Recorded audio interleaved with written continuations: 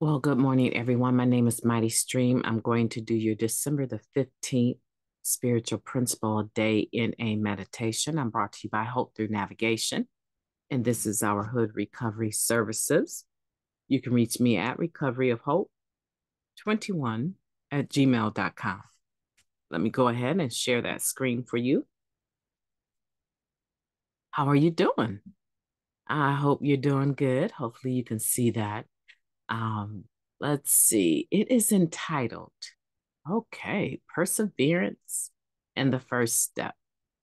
Are you guys ready for this? I don't know if I am. Oh my goodness. Let's go ahead and get into this. The process of recovery isn't easy. It takes great courage and perseverance to continue in recovery day after day. True statement. It works. Step one. The gift of desperation gets many of us through the door and propels us into the footwork of early recovery.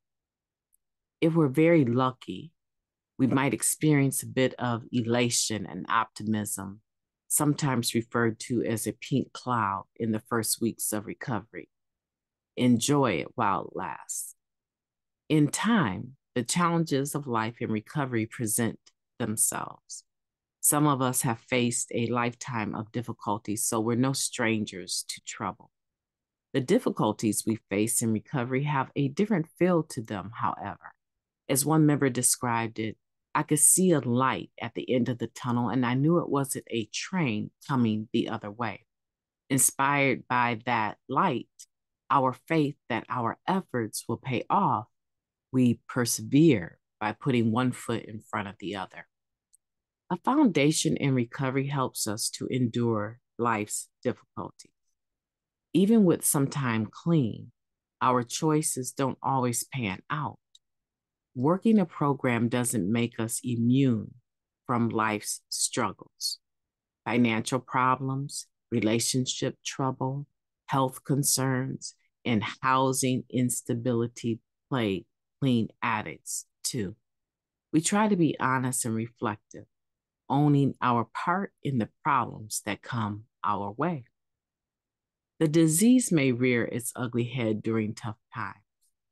We might be drawn to act out in new ways, reaching outside of ourselves to soothe the angst within. Our character defects sometimes put on new disguises and find different hiding places. We hit new lows clean. The good news is that our tolerance for spiritual or emotional pain lessens over time. So we're quicker to get into the solution. We know the 12 steps are a reliable source of relief. We return to the first step again and again and surrender in different areas of our lives. It takes guts to face the various manifestations of our disease. We summon the necessary courage and persist. I will be steadfast in my recovery and have the courage to look at where the disease is showing up today. Where do I need to apply step one in my life now? Ooh, that's a beautiful meditation because it lets us know, we come in, the gift of desperation has us in recovery, but at some point in time, we begin to realize that just because we're clean doesn't mean that all of our problems have gone away. One thing is certain, they're not getting worse if we're working a program of recovery. The using, right, was a symptom of our disease, right? So my coughing is a symptom of a bronchial infection, right? It's a symptom of what's going on with me. It's not what's going on with me. And so, in order to take care of the disease, right? The uneasiness, the dis-ease, right? The lack of ease within us, we have to tackle what's at the core. We have to tackle our faulty thinking patterns. We have to tackle our maladaptive behaviors, right? And it's simply put, the way that we carry on, the things that our character defects allow us to do. We have to tackle those things. They're maladaptive because they don't work. We may lean on them, but they're not working for us. So they don't adapt well, maladaptive, right? And so we have to change that.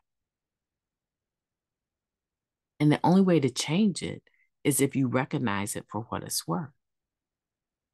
And the only way to recognize it for what it's worth is to, well, there's other ways you could do it, but the main way that people in recovery figure it out is by going through the steps with their sponsor.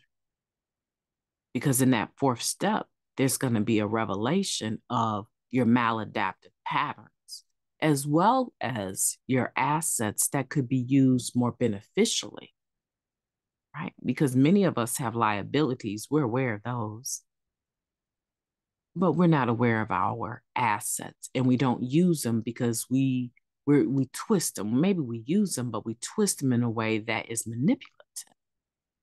So we have assets, but the only way to know what they are is to go through them and begin to look at them and figure out your spiritual inventory, right? You go to Walmart, it's hard, you're hard pressed to find certain things that are used all the time, like milk, like bread, like peanut butter and jelly, like rice and pasta sauce. You're hard pressed to find the things that everyone is trying to use to make sure their family can eat and they stretch the meals, these staples, right? And so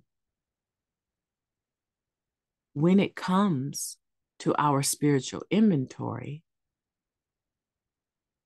right, there's going to be some assets, some things that are really beneficial for us to live off of.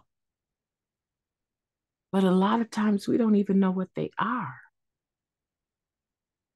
And the things that aren't working for you stay on the shelf, but the things that are working for you, they seem to be non-existent. Where are they? They're there, but you have to bring them forward. Just like at Walmart, the stock people, they have to go into the back and unbox stuff, put it on their rack, wheel it out, and put it back on the shelf. And that's what you have to do. That's what I have to do. These assets are there, but I have to go inside and pull them out and put them in place where they need to be and can be used. Now, the stuff that's maladaptive, that's not working, I can take those off the shelf because they're no longer any good. They're not selling, they're outdated. So, when we're talking about perseverance in the first step, once you get past that initial stage of staying clean and you realize that life is still happening, that we still need to have a foundation in recovery that will help us to endure life's difficulties, to deal with the struggles that come up, we need to be able to look at our 12 steps, our spiritual principles, our fourth step, find our assets and pull those things out and use them. And I know you can do it. I know you can do it. Because if you couldn't do it, you would not be a subscriber. You would not be listening. I know that you can, and I know that you will, because that's your whole purpose of coming here day after day. So that you can hear the spiritual principle a day and how best able to use it in your life. Otherwise, you would not be listening. And I know some of you click through and don't really listen all the way, but the majority of you, based on my analytics, you're listening. And so me today, I'm going to do that. I need the courage and the perseverance to continue in my recovery on a day-to-day basis. I'm facing some storms like you would not believe. But one thing is certain and two things for sure. I've been here before and it shall pass. So I'm not going to give up my clean time or my sanity or my peace for something that is a blow in the wind that's coming and going. I'm not going to do it. I have to remain emotionally clean, and so do you. My name is Mighty Stream. I've enjoyed talking to you today. I hope that today will be a beautiful, awesome day. Go into the day with gratitude and enjoy December the 15th.